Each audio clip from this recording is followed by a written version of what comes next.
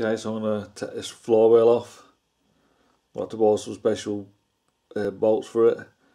If you take these bolts out, connect it to the starter ring, take it to the hardware shop and get some of them. I wish I'd have got them a bit longer, but I'm only going to be able to get 2 in. Because KTM have designed this so that you can't use a universal one on it. But anyway, I've got to put the washers on, but you get the picture. 2 bolts on it, and then I'll use the middle bolt to screw down and prise it off. So I'm going to get that set up now.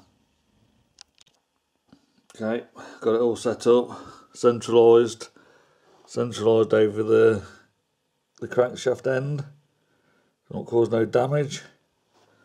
I'm going to get 2 bolts in because they're the ones out of line. So I'm going to try and zip it off. I'll find these impact wrenches, get these off a lot easier. I've undone all the electrics around it so it ain't going to cause no damage. Well, that's come off easy. I've just zipped it straight off. So.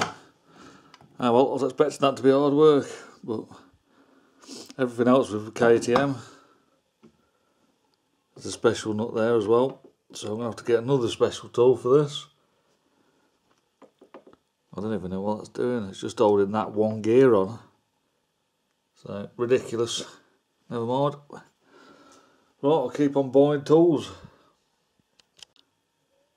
I forgot to, well, I didn't notice at the time, but my woodruff key fell out and went down here, so be careful. You don't want to lose your woodruff key.